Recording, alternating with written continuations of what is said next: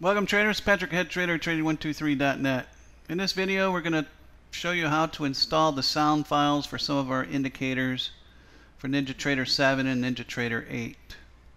So basically you go to your computer here and you click on computer. It'll bring up this screen. So normally all the Ninja files are stored under documents, but in this particular case you have to go to local disk and then click on program files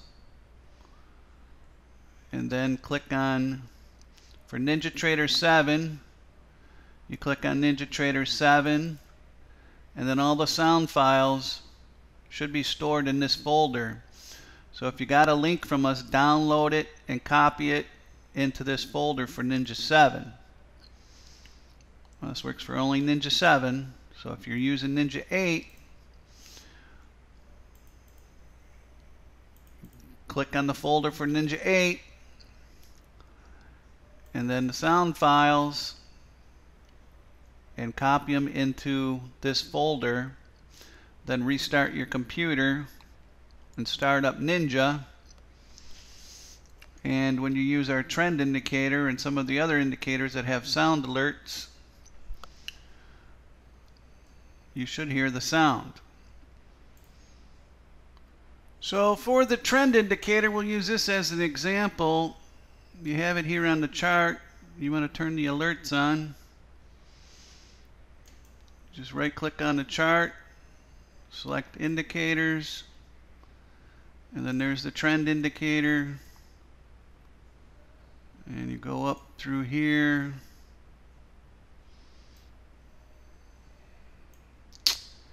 and basically the sound files, up alert, whatever you selected would be in this right here, and then to turn the alerts on you would click that, and anytime a blue or red arrow pops up you'll hear the trend reversal wave.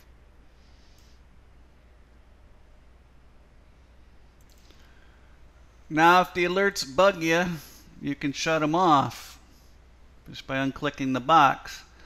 Now sometimes if you're running more than 2 or 3 charts and you have the same indicator on the chart trading different stuff, you'll get various alerts for the indicator on the other charts. Say if you're trading CL and NQ, if that annoys you, just shut one of them off. You know, whichever one you're more focused on, pay attention to.